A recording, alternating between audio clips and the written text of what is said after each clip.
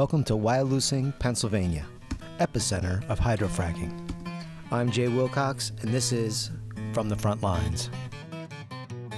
Today we're located at a railroad transfer station where crystalline silica sand is offloaded onto large trucks, known around here as sand cans. This transfer station is located on a floodplain within a mile of 3 schools, 200 feet from a daycare center, and is directly on US Highway 6. Although attempts are made to control the release of this atmospheric material, inevitably, clouds of fine particles are dispersed.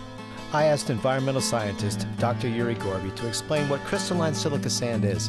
The material that they were offloading from those trucks from the train cars onto the trucks is crystalline silica sand. This material is used as a proppant to prop open the fractures that are made during the hydraulic fracturing process. Crystalline silica sand comes with its own material safety data sheet, commonly referred to as MSDS. The material safety data sheet lists the hazards associated with compounds or materials that are used in laboratory settings and on occupational sites. Also with me today is Wyalusing resident Joe Shervinski.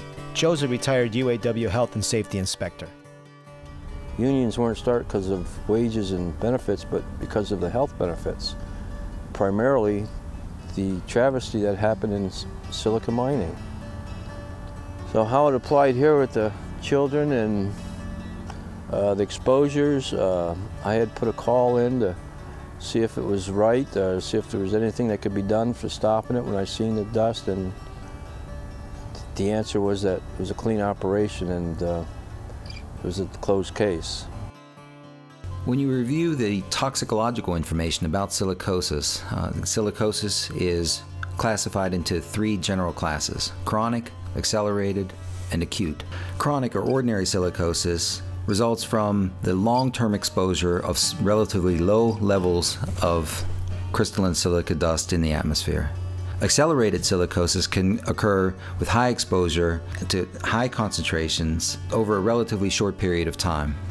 Acute silicosis can occur with exposures to very high levels of respired crystalline silica over a very short period of time, and this could be in the order of months. And the symptoms of acute silicosis are shortness of breath, fever, cough, and weight loss.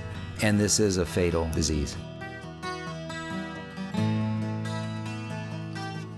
I had just contacted the DEP to ask them that, if this was a safe situation, if there was exposures. And at first the agent who I talked to was very concerned about it all. I'd seen the pictures and was alarmed with it. And then 2 days later, the report was that it was a clean operation. Field investigator looked at it and then they closed the case because it was a clean operation. The sand is all over the place. I don't know where that field investigator actually looked, but I have to beg to differ with him.